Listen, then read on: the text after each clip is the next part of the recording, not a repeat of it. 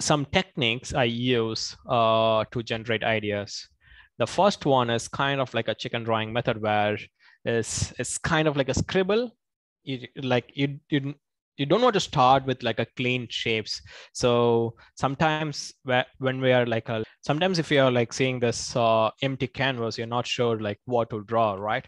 And if you think like this big canvas, like you try to fill it, like you be like very precise when you're doing any painting. So what I would recommend when you're like doing idea generation, these are the methods I try to do. Again, there's no like a rule that I only do particular method or the other ones.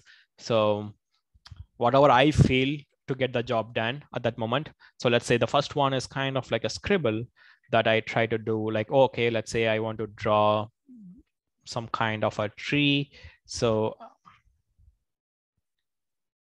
I try to do a scribble, and I'm not like making it perfect. So this sketch is purely for myself, like for no one else, basically. Slowly, I start to see the shapes and stuff. So by doing this, is like you're throwing away that perfectionism mindset of like making beautiful picture. But this is for concept art. It's not about like making a beautiful picture. It's about like how you solve the problem. Basically, it's a problem solving thing.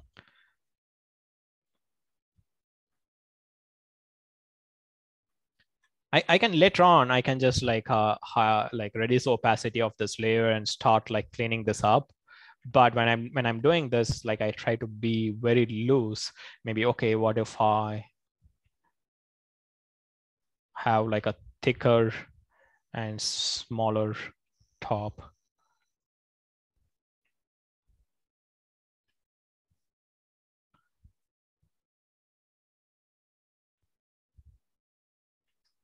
I just try to do this where it's very loose, very sketchy. You can just do this in paper or digital, whatever you prefer. So this is the first method I try to do, even for environments. If I want to do like a small thumbnail sketch, let's say,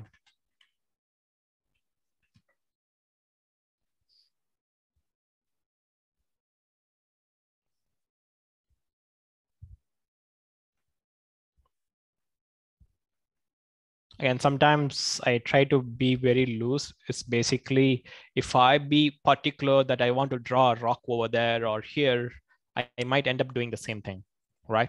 You just be very conscious of your thoughts, then you end up doing the same kind of stuff. So you want to be very loose and let your imagination flow. And like also like sometimes happy accidents, you accept that. Sometimes also you just be like abstract in the sense where you let the brush do the work. So maybe I'm just like, oh yeah, thinking that's really cool. Maybe it could be like a sand dunes and there's like a yeah, spaceship crash. That is really nice. What if I then slowly it's like this is the point. I kind of feeling that, oh yeah, this comp is interesting. Then I just like stick with that. Yeah. So the first method is purely the chaos. It's like it's just scribble, like let your ideas flow. Like maybe what if I like, and also sometimes I think before I'm drawing, like let's say, what if I change the camera angle, right? What if I have like kind of like a bird's eye view? Maybe maybe this is basically these guys who explode this crashed spaceship. They're entering into the spaceship. Right. You just see the cables and stuff because it's destroyed.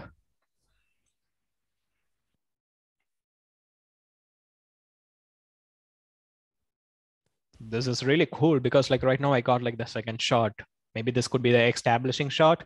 And this is the guy because like I need to also have this guy somewhere very close to that. Maybe Okay.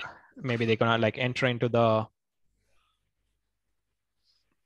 crashed spot and now they enter into this and maybe the next shot is like maybe that hub of the spaceship or maybe something else too. uh maybe they are inside the spaceship and it's kind of like a circular room. then they see like some kind of alien artifacts, cables everywhere.